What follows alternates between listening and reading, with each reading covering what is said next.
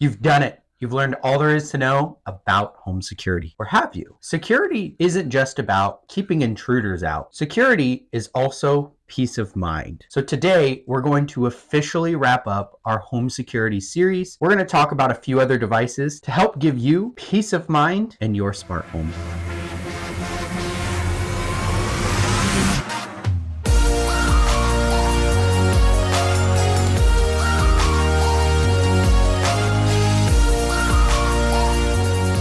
Hey there, my name's Ian. Welcome to IntelliHomes. As always, before we dive into today's video, we always recap where we've been and what we've been doing. We have been talking about home security, a way to DIY your home security and not just go through a big boxed, prepackaged system, but to actually individually select all the different amazing components so that they work cohesively together in a simple but effective smart home security system. What we've been talking about is all the different devices that you can purchase. We dove deep into each individual device and talked about some practical applications for them. And today we're going to be finishing off that series with a few devices. So I encourage you to go back to the very beginning, watch those devices and learn all about the different components of the smart home security, or go back and learn what the basics of a smart home are. Today, we're going to be diving into peace of mind and 3 devices that you might not have known were a part of security and a part of keeping your home safe and giving you peace of mind while you are sleeping or even away from your home on vacation. So let's dive into 3 devices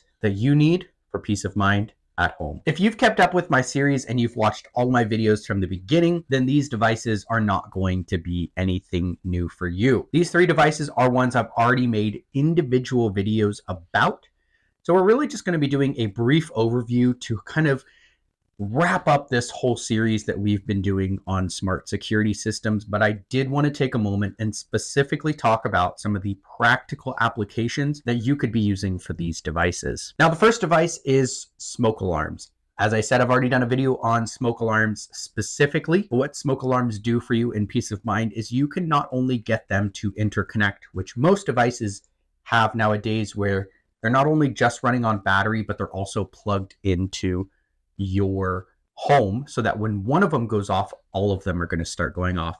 It's very nice to have because if for some reason you can't hear one, you're going to hear 5 or 6 of them, however many might be going off. What you can also do though is add the smart layer component. So what you can do with having smoke alarms that are also smart or Wi-Fi connected is if you are not at home and those go off, you're going to be getting a notification about them. It's pretty simple as that. It's just a layer of peace of mind so that you're not getting a call from the neighbor or the fire department about your home, but you're going to be notified before anybody else knows because you're getting it directly to your smart device whenever there is smoke in your home. The next one that is a smart device that I've also purchased, which is a carbon monoxide detector, CO, not CO2 like I did in my previous video about it, but I've purchased 2 of these. They go on each level of my home. I haven't yet installed them. I am going to be waiting until the next Amazon Prime Day where I'm going to be purchasing the same branded smoke alarms as well to interconnect all of them together. You'll be seeing a video around smoke alarms and CO detectors in the future as we do a deep dive unboxing and just some practical use about them and which ones you should be considering when purchasing them for your home in the future. Again, with as smoke alarms, CO detectors are the same thing.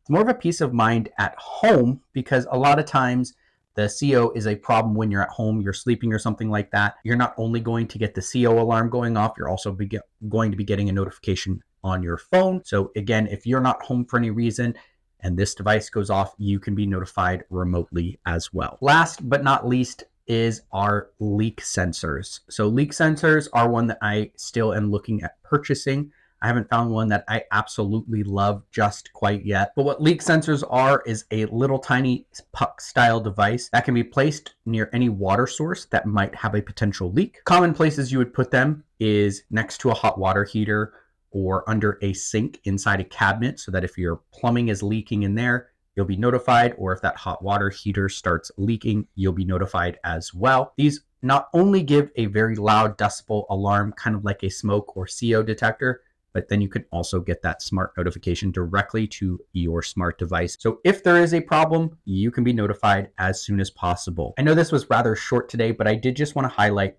3 different devices that were not only just for your smart home, but also help to give you a peace of mind in your smart home security system. These devices can get very expensive. I know smoke alarms I've looked at, I need 6 of them in my home, and I'm looking at spending anywhere from $100 to $200 on these devices. So they can be expensive. They're not very cheap, but it is a level of peace of mind that goes along with having that know that your doors are secure, your windows are secure. If something were to happen in your home, whether you are home or you are away, you are going to be getting notifications about what's happening inside your home, outside your home, no matter where it might be or where you might be. Just keep in mind, when it comes to purchasing your smart security system, not everything has to be all done at once. I highly encourage you to watch all these videos and build a roadmap of how you want to purchase these devices, which ones you're going to purchase first, how many, when you're going to be building onto your system,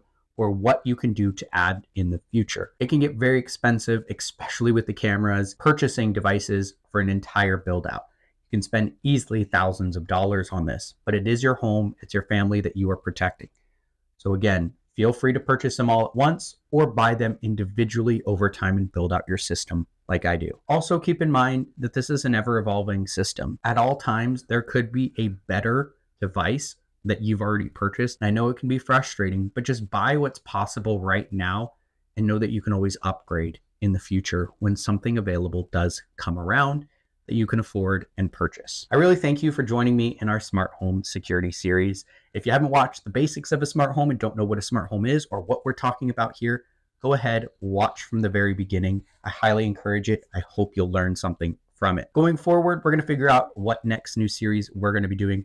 Otherwise, we're just going to have periodic videos around what smart devices that you could be adding to your home, some unboxing, some practical use application, various things that just have to do with smart homes in general. I hope you've enjoyed this video and all the videos that I make. Every week on Saturdays at 11 a.m. Alaska Standard Time is when I upload videos, so make sure you go ahead, hit that notification button down below so you could be notified when it's time for a new video. Take a moment, hit that like button, hit that subscribe button down below, and share this with a friend who needs to learn about smart homes. I thank you guys for watching. We'll hope to see you here in the next video. My name is Ian.